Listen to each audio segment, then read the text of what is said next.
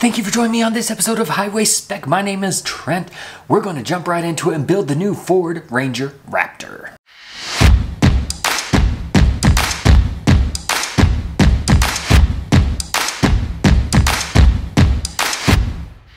The new Ranger has a totally new design, which has been seen throughout the world. We're getting it a couple of years late here in the United States, but the Raptor, now that is something else. The Raptor comes with a 3-liter EcoBoost V6, making 405 horsepower, which for its size category is really not bad. And of course it comes with the usual Raptor accoutrements. It comes with a different suspension, different wheel and tire setup, different fenders, different grille. It looks the part of the Raptor, but today we're gonna build one out the way I would spec it out, and I wanna see how you would spec it out too, so make sure to stay to the end and drop a comment of what you would do differently. So first we have to pull up the website here. We've got the 2024 Ranger. We're gonna go ahead and build and price one out. And there it is, the Raptor, starting at $55,365. That really is not bad.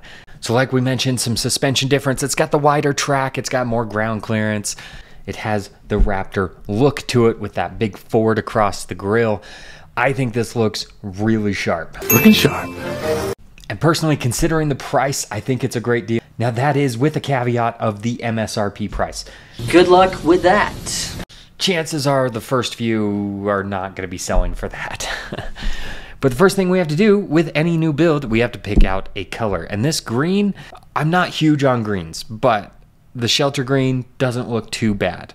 I do think it needs a brighter color like we did with a Ford F-150 Raptor that we built, where I ended up choosing the Code Orange color because I think that thing is awesome. You don't get that on this. They do offer the Hot Pepper Red Metallic. Not gonna go with that one. This is actually a color that I have seen in person on a new Raptor R, and it is incredible looking. The Azure Gray Metallic Tri-Coat, $995 option, but I really do like it. I'm also kind of drawn towards the Velocity Blue Metallic. I think that looks really good as well. And then of course, if you want a more sinister look, the standard Shadow Black looks great, but for me, like I said, I gotta choose something a little bit more bold. So I think I'm actually gonna go with this Velocity Blue Metallic. Now, of course, they all come with the same EcoBoost motor and full-time 4-wheel drive. They do have locking front and rear axles, and it all comes with a standard equipment group, advanced towing package. So there's not a whole lot of options if you haven't gathered that yet. So you can get beadlock capable wheels, which I think do look pretty nice. Those are going to be a $1,500 option.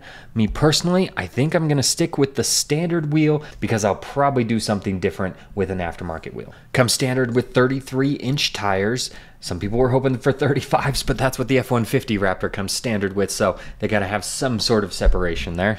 Now this Raptor decal I really like on the F-150, but on this, being a smaller vehicle, I think it actually is a little bit too busy. Still has the big Raptor on the side of the truck, so I think I'm gonna skip over the decal. I am going to add the spray-in bed liner because it's a truck. You don't want to open the bed and see just scratches everywhere. And because I have found this very handy in my own personal use, we are going to add the Securicode keyless entry keypad. Next up, we get into the interior, and this thing looks awesome. Ford has been doing a really good job with their interiors lately, and I think this fits in that mold as well. It's definitely a smaller truck than an F-150, so you're not gonna really fit 5 people in there. So they have a little bit of a bolster there on the back seat. And I think that's okay because, like I said, it's not a very huge back seat.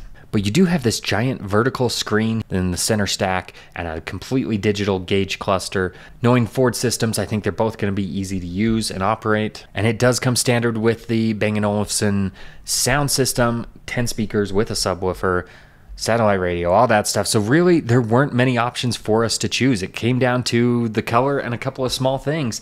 And there's our total, $57,550, which is a bargain, in my opinion, for something that is capable off-road and not in the way a Jeep Wrangler is capable, something that can handle the whoops, something that can handle some of the higher speed off-road driving. So provided you can get one for MSRP, what would you do differently on the Ford Ranger Raptor than what I did? I've got the Velocity Blue paint, I've got the standard wheels, a couple of minor options to it.